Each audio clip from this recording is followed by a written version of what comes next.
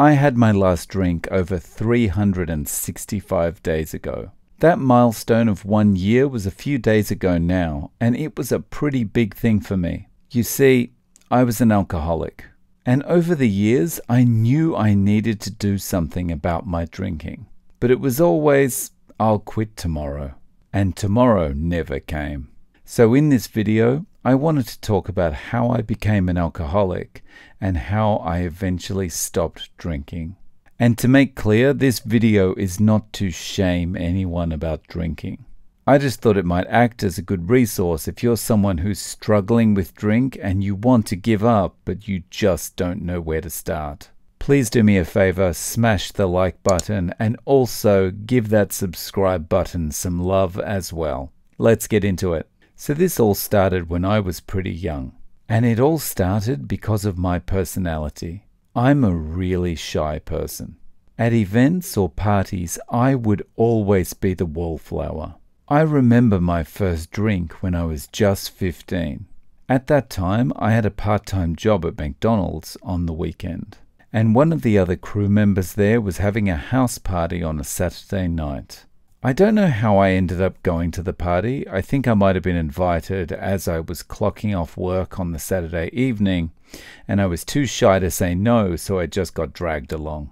And when I was there, I found myself sitting on my own, not sure how to interact with anyone.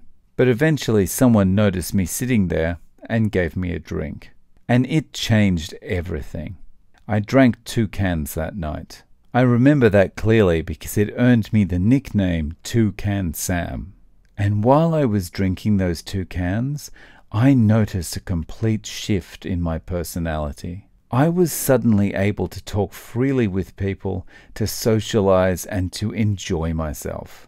And so this night would set the stage for the next 30 plus years. I didn't start binge drinking immediately, but I'd exposed a part of myself that would crop up from time to time over the next 5 years. And it would become impossible to control once I reached the age of 20. By the time I was 20, I was working full-time and I was living on my own. And that's where the drinking kicked into overdrive. The first 6 months I was living on my own, I kept to myself. I was living in a new and unfamiliar part of Australia. I had a new full-time IT job, and I had to travel everywhere by car. But after about 6 months, everything changed. I was asked to go to London to help set up a new office for the firm I was working for. As a 20-year-old, I couldn't give up this all-expenses-paid trip to London, so of course I said yes. And that's where the trouble started. Now that I was living in London with no need to drive and living with work colleagues from all over the world, the drinking began in earnest. Every night after work we were at the pub, which was conveniently located on the ground floor of the office building we were in. Every night involved stumbling onto the tube, the subway, before midnight or getting a cab. And every morning involved hangovers. But I was in a new place, not knowing how long I'd be there, and at 20 years old you bounce back from hangovers pretty quickly. And the alcohol was making me social, and it was improving my life. After a lifetime of being too shy to speak to anyone, I was finally loosening up. And it felt great. So much so that if I couldn't coax any of my colleagues into going for a drink after work on any particular day, I would feel awful. I had this horrible sinking feeling in my stomach like I was missing out. And each day at work would be spent thinking about how I could go out for a drink with my colleagues after work. And while I'm not sure that I was actually addicted to alcohol at this point, I was addicted to all the feelings that went along with it. And I was in London for almost a year, and then over the coming years I continued to travel overseas with the firm, which also meant continuing to live with other colleagues that were traveling too, and continue to drink in order to overcome my shyness. From London I went to Hong Kong, to South Africa, to America, and to New Zealand. And for the whole time that I was living abroad, I could rely on that one thing: alcohol. It provided the ultimate comfort in unfamiliar situations. and it made me talkative and social. And even though the traveling eventually stopped, the drinking never did. Fast forward a couple of decades, and the drink had become less of a socialization tool and more of a comfort tool. If I was stressed about something or having a bad day at work, I could always relax by thinking of those upcoming beers or glasses of wine. Just over a year ago, I'd be teaching a class late at night, and all I could focus on was that upcoming beer on the train on the way home. And in the back of my mind, I knew this was getting out of control. But the beer was comfort, and there was always tomorrow for giving up.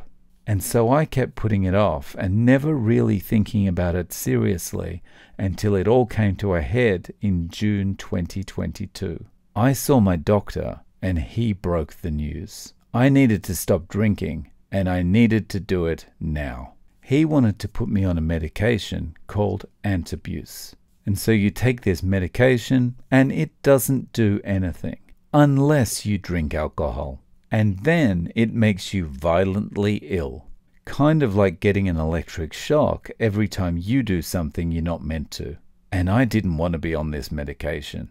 But I did understand the seriousness of the doctor now telling me I needed to stop drinking. And it's the message I needed to hear, because I haven't had another drink, and it's been more than 365 days since that meeting. Here's how I stopped drinking and why I'll never drink again. So I didn't want to take this medication, and so I asked the doctor if I could have a couple of weeks to try and fix this on my own. I thought about the situation, and it really boiled down to two issues. One, I had developed some really bad habits and routines, like drinking on the train on the way home, which inevitably led to more drinking. And two, I needed to improve my self-control. And self-control was a tough one for me because I've always been a kind of, if I want it, I'm going to go and get it type of person when it comes to food and drink. To address this, I decided to jump onto a keto diet.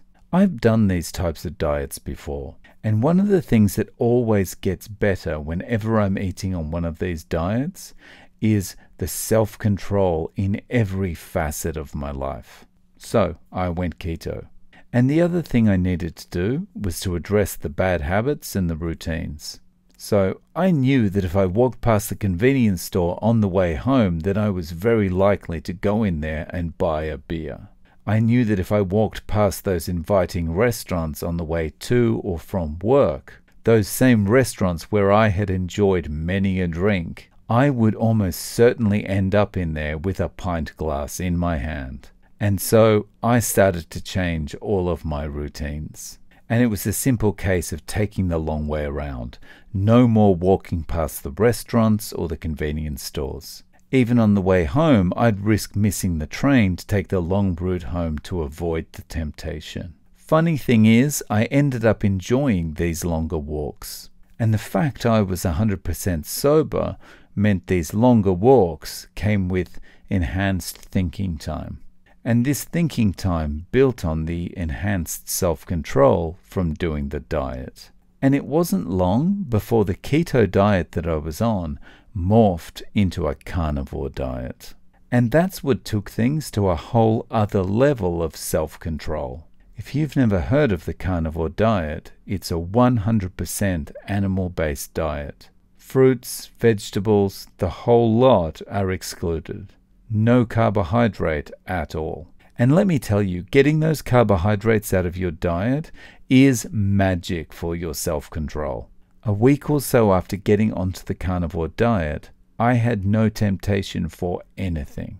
And so the combination of the carnivore diet and changing my routines is what enabled me to give up the booze. And importantly, I now have the self-control to know that I'm never going back. So what's improved? A combination of the carnivore diet and no longer drinking alcohol means that I no longer have gum disease or arthritis. But the biggest impact of no longer drinking alcohol is what it means mentally. I'm in a much calmer place now. I can finish everything I start. I'm not randomly canceling things because I'm too tired to do it, or because I missed an alarm, or because I'm hungover. And I'm much more focused and productive because I'm not wasting time romanticizing what that beer or glass of wine is going to taste like when I knock off work. Typically, I think we tend to have a belief that alcoholism is just a problem with our ability to say no. But it's much more complicated than that. The alcohol is addictive, and the crappy diet you're eating that goes hand in hand with the overconsumption of alcohol that you have does so much damage to your self-control. And so if you're at the point where you know that you really need to give up alcohol, try doing it by changing your diet at the same time. Not because you need more challenges, but because you need as much self-control as you can get. And consuming plants, cereals, donuts, and fried foods is not helping you. Guys, thanks for watching. Please don't forget to click like and subscribe, and I'm looking forward to seeing you in the next video.